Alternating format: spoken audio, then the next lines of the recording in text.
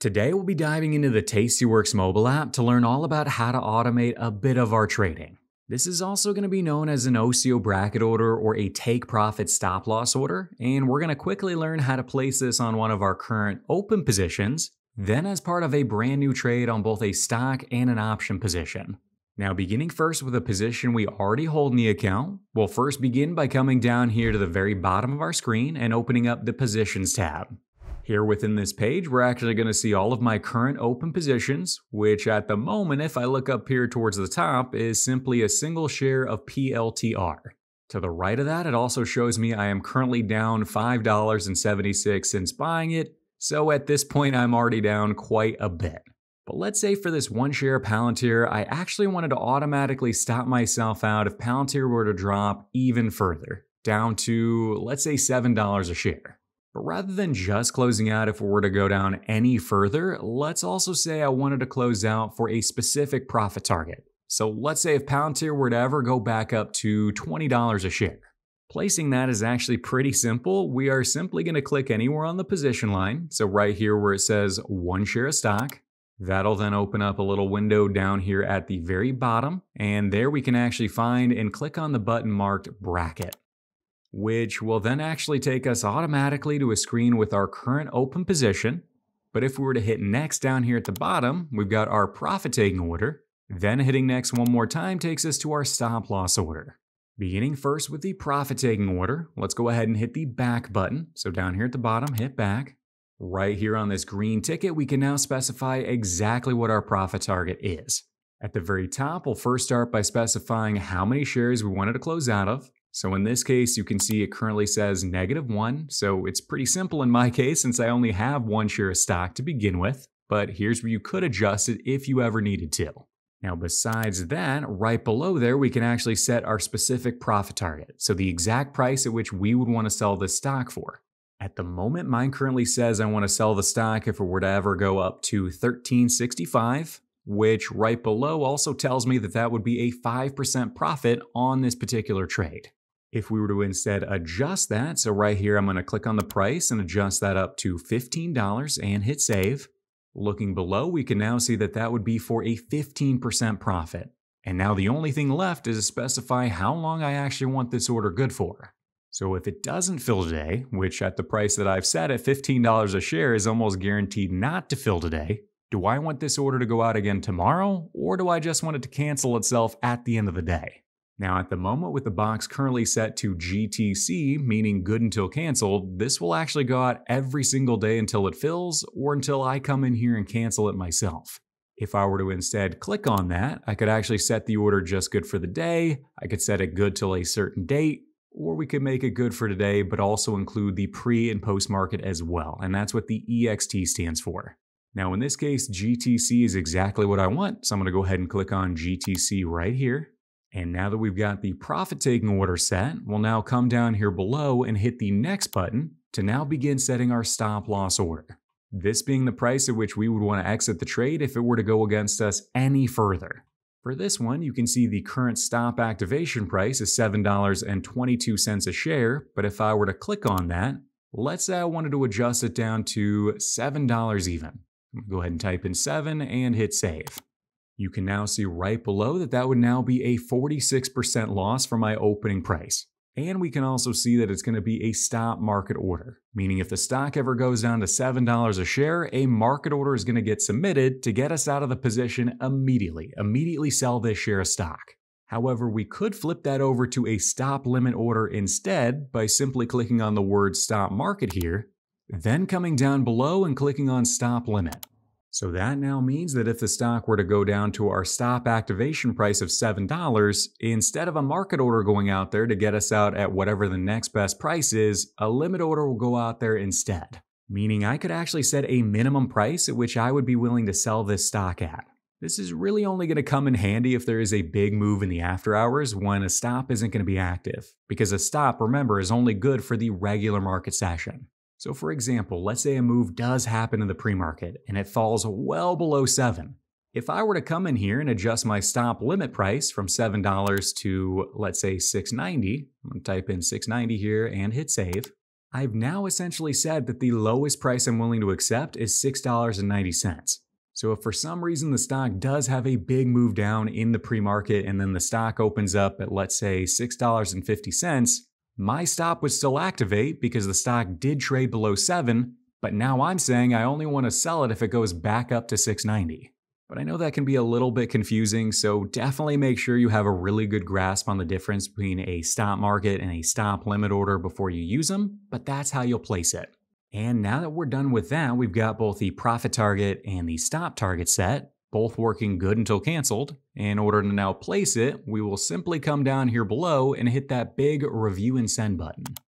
That'll then take us to a little confirmation screen to just confirm everything we just filled out on the previous screen, that it's all set correctly.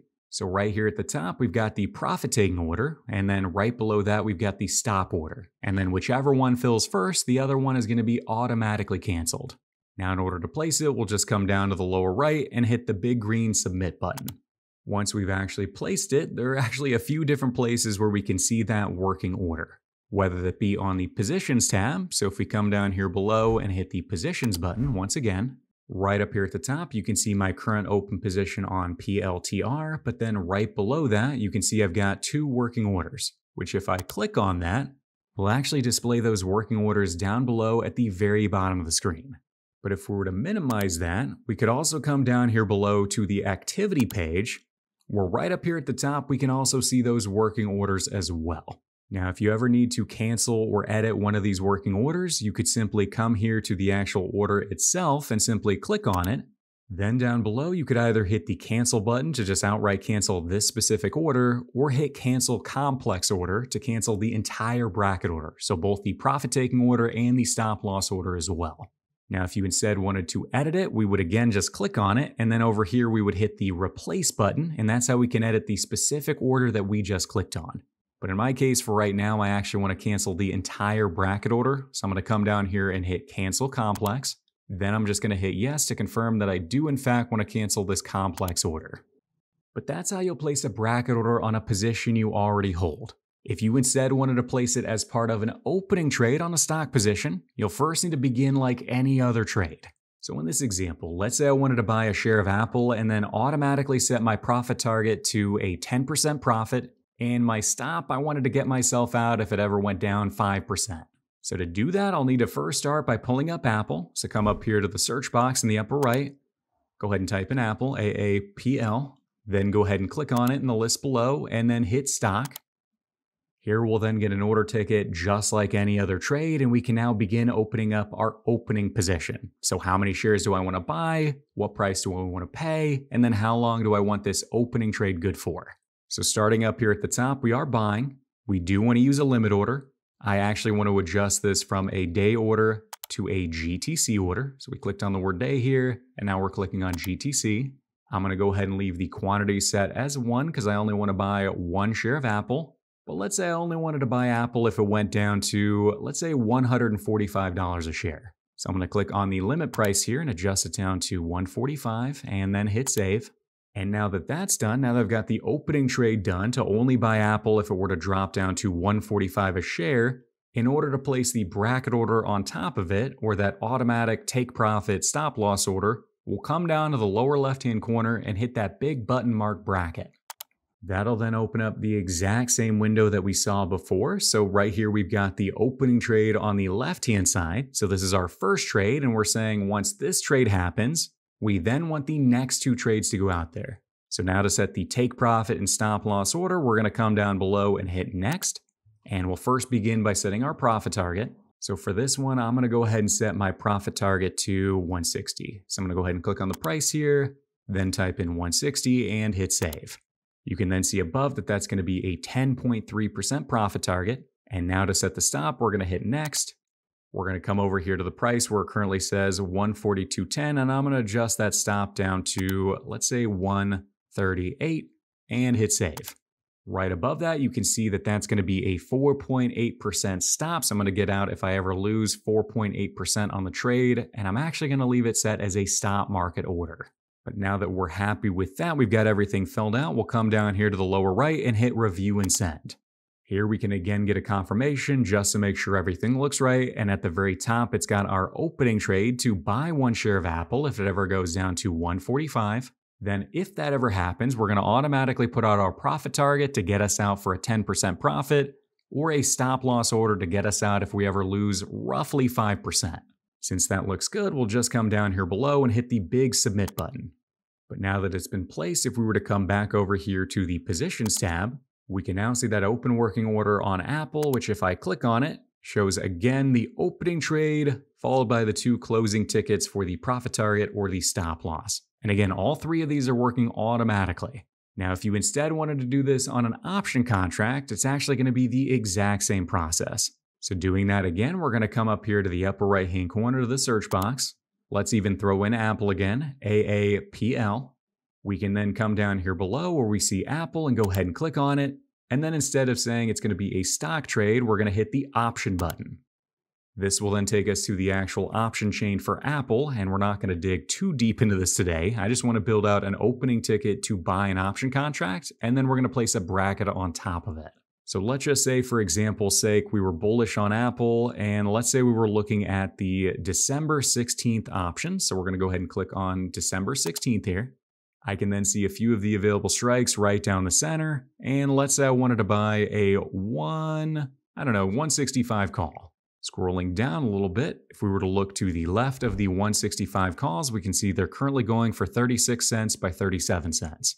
Like I said before, we're going to begin by opening a trade just like any other trade by simply clicking on the asking price of that 165 call. So I'm clicking on 37 cents here. You can then see the order ticket opens up down here below, and we would just fill that out just like normal. But if I were to click on it to expand it, it'll now look much more similar to a standard trade ticket for a stock position. So right here, I could specify exactly how many contracts I wanted to buy, and we're going to leave it set to 1. I could then adjust the order type, but I'm going to leave it set to limit. I'm going to change the time in force from day to, let's say, GTC. I could come down here and say I don't want to buy it for 37 cents. I only want to buy it if it goes down to, let's say, 30 cents even. Once hitting save, I've now got the opening ticket filled out. I'm saying I only want to buy this 165 call if it goes down to 30 cents. And now to place the bracket order on top of it, we're just going to come down to the lower left and hit the bracket button. It'll again take me to the exact same screen as before where we can see the opening trade to buy the 165 call. But then if we hit next at the bottom, we can now set our profit target, and hitting next again, we can set our stop loss target as well. But as you can see, it's essentially the exact same process whether you're placing a bracket order on an option contract or on a stock position. And hopefully you now feel at least a little bit more comfortable with the entire process of creating bracket orders within the Tastyworks app. I promise you, with a little bit of practice, you will get the hang of it pretty quick. And if you would like to learn more, consider checking this video out next. I think you might find it useful. Otherwise, have a great rest of your week, and I'll catch you on the next one.